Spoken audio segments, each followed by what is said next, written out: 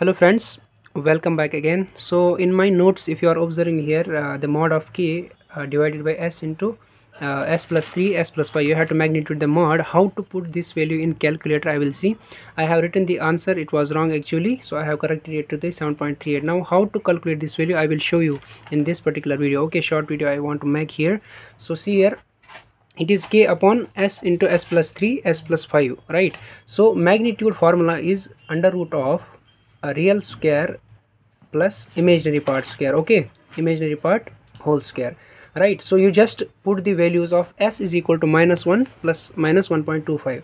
so it is actually mod of k is k, so s value you have to put this one, so mod of -1 plus -1.25 j, right?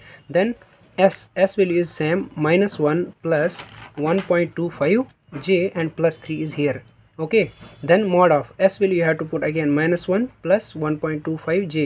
You can take only one value, -1 plus 1.25, no need to go for the -1 minus 1.25. actually in the mod you will get positive values every time.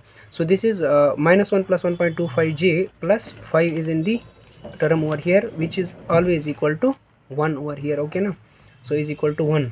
Now you have to calculate it in the calci part. So formula is, whenever you get the terms in the magnitude, you have to write down the formula, that is under root of what is the real part in this term, that is -1 whole square plus 1.2, this is the imaginary part, so you have to take 1.25 whole square. So you have to calculate this in calci now. Okay, let me calculate it. So this is under root of -1 whole square, -1 whole square, then plus 1.25, so plus 1.25 whole square, fine, which is equal to, you will get 1.6 over here. So it is 1.6. okay, this is first term, the magnitude of the first term. Then another term, that is -1 plus 1.25 j plus 3. So 3 minus 1 is 2, so I can write directly under root of what is the real part, that is 3 minus 1 is 2, 2 is the real part, so 2 square, yes, plus imaginary means 1.25 whole square. So 1.25 whole square, you will get the value as 2.35.